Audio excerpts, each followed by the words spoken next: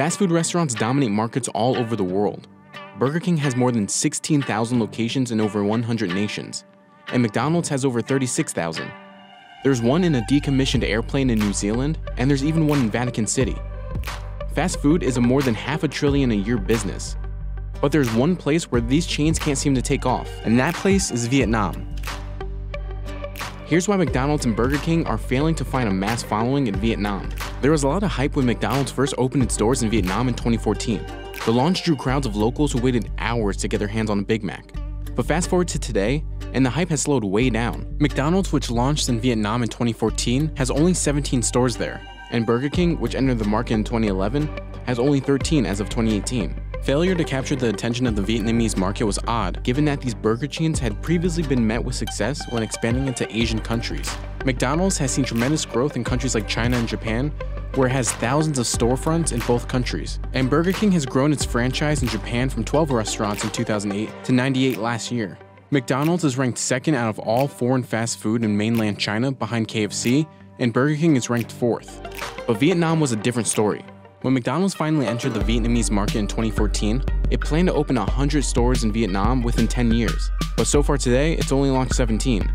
The same thing happened to Burger King. The company invested $40 million in Vietnam in 2012 with the goal of opening 60 restaurants by 2016, according to Vietnam Business Review.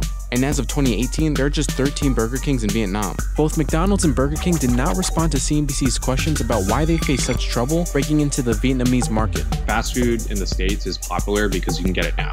Vietnamese food is the same thing. If you go to street vendors, you can get your bowl of pho or your banh mi also maybe even faster than McDonald's. So that kind of defeats the value proposition of fast food in Vietnam.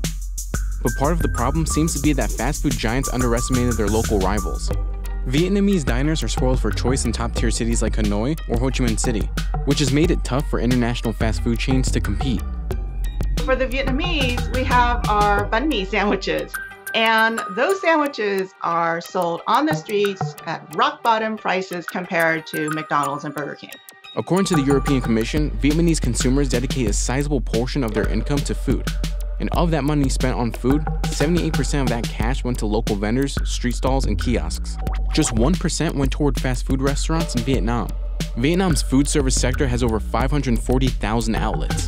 Over 430,000 outlets are local vendors and food kiosks.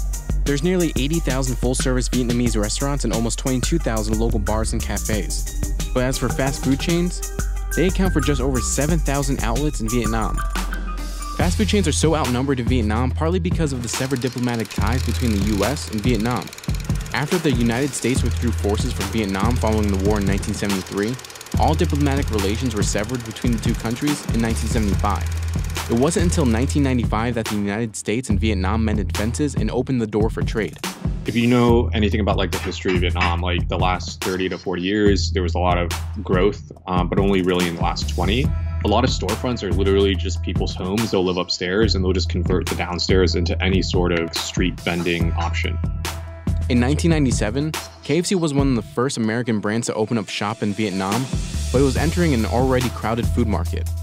It took 7 years for KFC to open just 10 restaurants. So KFC changed course and updated its menu to better fit local tastes.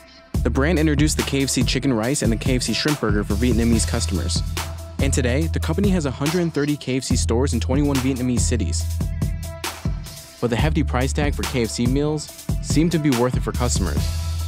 But comparatively high prices weren't unique to KFC. McDonald's and Burger King's prices are also considered to be at a premium compared to local vendors. Local vendors can feed twice as many people as a single meal does at Burger King and McDonald's at half the cost. Average people would pay about $2 to $3 for their lunch. That's about it, and $2 to $3 is quite a lot. Office people, they tend to go out in groups. Then once in a while, they would probably use McDonald's, and then all the other days, it's Vietnamese food on the street. But these high prices are only part of the problem for McDonald's and Burger King. The way food is served in Vietnam has a lot to do with it. When Americans go to a restaurant, they normally find something on the menu that they like and order it for themselves. In Vietnam, it's more of a family-style serving experience. Burgers have a tough sell in Vietnam because they're not really a food you want to share. There are basically two rules. First rule is you need to be able to share the food. Second rule is it needs to be chicken. When you then look at the burgers, it's not chicken, it's not shareable. And I think it's just not a cuisine that is exciting to the Vietnamese. And it doesn't look like things will be getting better for fast food chains anytime soon. More Vietnamese customers are retreating from fast food chains each year. Traffic to fast food chains dropped 31% from 2016 to 2018, while visits to street food vendors were up 70% during that 2-year span. So when I look at these American fast food chains, I would divide them into the burgers, the chicken, and the more Italian kitchen. If we start with the Italian kitchen, it's a rather approachable dining experience in many Asian countries because you can share the food. But not all fast food chains have failed to appeal to locals. Just take KFC and Pizza Hut. McDonald's and Burger King make up 2.8% of the total share of foreign fast food chains in Vietnam. But KFC makes up 11.4%, and Pizza Hut makes up 21.3%. McDonald's and Burger King aren't giving up just yet. The companies have made efforts to adapt their menus to reflect the cultural influences of Vietnamese cuisines, like the grilled pork rice with egg from McDonald's and the fish-rice combo from Burger King. Experts say that it's going to take a lot more than revamping a menu to compete with so many local foods crowding the market space. With the popularity of fast food in Vietnam on the decline, McDonald's and Burger King have a hard future ahead when it comes to satisfying the Vietnamese tastes.